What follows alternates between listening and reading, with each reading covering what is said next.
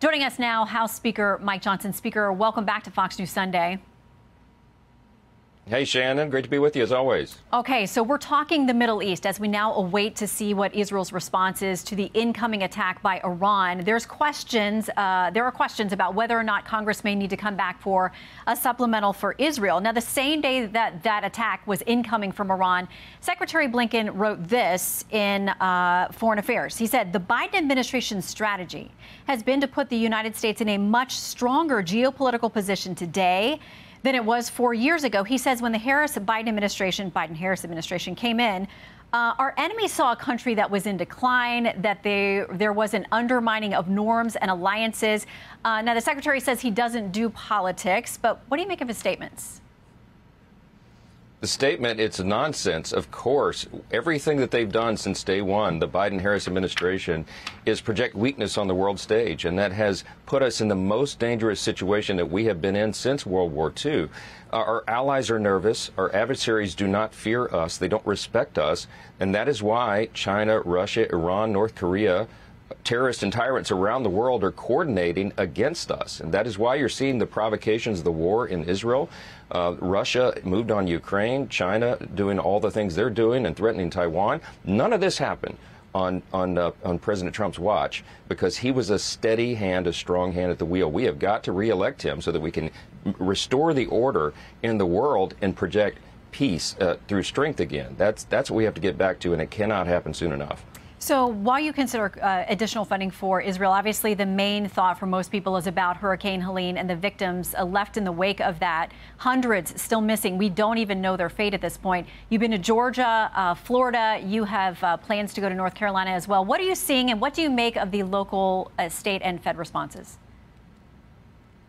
Well, I would just tell you at the federal level, this has been a massive failure. And you could just ask the people there on the ground. I have been there. I was in Georgia. I was in Florida, where Hurricane Helene made landfall. They're on the coast. And then we'll be going to the hardest hit parts of North Carolina on Wednesday of this week. When you talk to the people who are directly affected, they will tell you that this has been an abject failure. FEMA has lost sight of its core mission, I think, in so many cases. And the administration has not shown that they were prepared for this this eventuality and this terrible disaster. The thing about hurricanes, Shannon, is that we know that they're coming well in advance. You know, they had more than a week's notice of this, and yet we still have people who have not been served and even rescued in North Carolina. It is a heartbreaking, tragic, and infuriating situation to have the federal government fail as they have. Well, and we've got now the storm Milton that's being tracked in the Florida Gulf.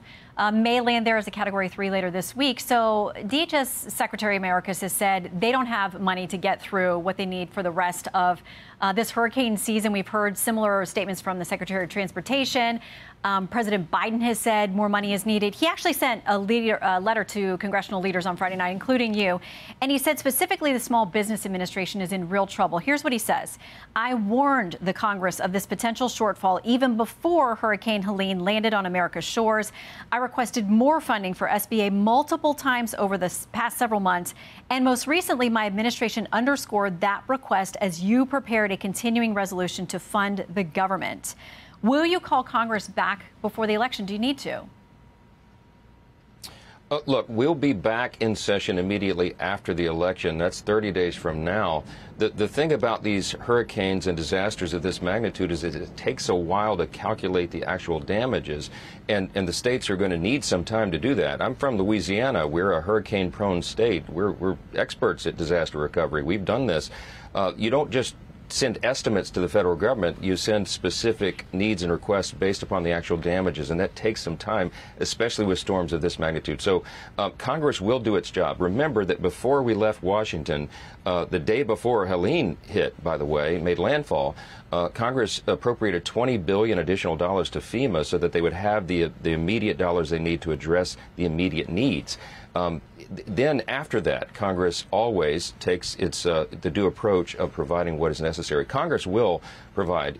We will help the people in these disaster-prone areas. It's an appropriate role for the federal government, and you'll have bipartisan support for that. And it'll all happen in due time, and we'll get that job done. There shouldn't be any concern about that at all.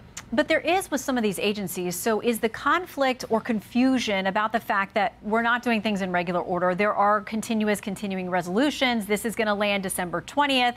right before the holidays, and there are a number of agencies that are all fighting for a piece of the pie who say they can't have stability and count on what they need because this is the way we're funding the government piecemeal. Yeah, continuing resolutions are no way to fund the government, and I sure wish that we didn't have to do that, but they need to call Chuck Schumer in the Senate. The Democrat-led Senate literally did not pass one appropriations bill this cycle. They didn't put one bill on the floor. They didn't even try. So Chuck Schumer put us in the position, the House did. We passed appropriations bills. We got all of ours through committee, over 72% of the federal funding done from the floor.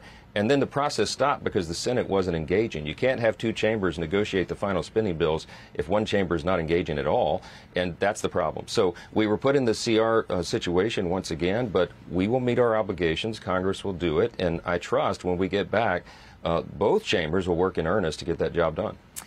Before we leave the issue of Hurricane Helene, there's been a lot of pushback from the federal government, from federal agencies, saying that Republicans are out there spreading misinformation about FEMA funding and how it's been used for people who have come here as migrants, many of them illegally, millions of them, versus how the money is spent for disasters. White House Press Secretary Karine Jean-Pierre said this on Friday about conflating the two pools of funding. I mean, it's just categorically false. It is not true. It is a false statement. FEMA also calls this out as a rumor on their website and adds this: FEMA's disaster response efforts and individual assistance is funded through the Disaster Relief Fund, which is a dedicated fund for disaster efforts. Disaster Relief Fund money has not been diverted to other non-disaster related efforts. So what's your understanding with how FEMA money has been allocated and is spent with regard to both the border and the hurricane? The streams of funding are different. That is not an untrue statement, of course. But the problem is what the American people see and what they're frustrated by is that FEMA should be involved, that the Federal Emergency Management Association, their mission is to help people in times like this of natural disaster, not to be engaged in using any pool of funding from any account for resettling illegal aliens who have come across the border. That's what the Biden administration, Kamala Harris, and Secretary Mayorkas have been engaged in, this program, and they have spent precious treasure of the American people and taxpayers to do just that. When you see illegals in your local airport and you see them being transported around the country with planes, trains, and automobiles to every community everywhere, every state's a border state now because of that, that's the NGOs, the non-governmental organizations mostly, that are transporting those people around, and then they send the receipts to the federal government. And Biden, Harris, and Mayorkas gleefully pay those receipts because they opened the border intentionally. The American people are disgusted by this. They're fed up with it, and so are Republicans in Congress. And it'll stop after November 5th because we're going to have unified government with the Republicans in charge, and we will bring sanity back to this situation. All right, we will see. People are well underway voting in dozens of states at this point. I want to ask you about this. One of your GOP colleagues, Matt Rosendale, in the House said yesterday, I believe it was, that there is a possibility of using money that's earmarked for Ukraine. He said there's a way that Congress can reroute that to hurricane victims. Is that accurate, and is that something Congress would consider doing?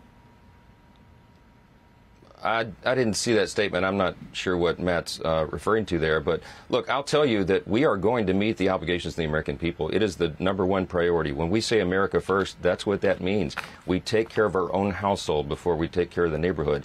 We will get that job done. Congress will do it. We will find the money because that's an appropriate priority for the federal government. We're going to get about that as soon as the states turn in those estimates and request the funding. It'll happen, and we'll get it done. All right, Mr. Speaker, we always appreciate your time. Safe travels this week, sir. Thanks, Shannon.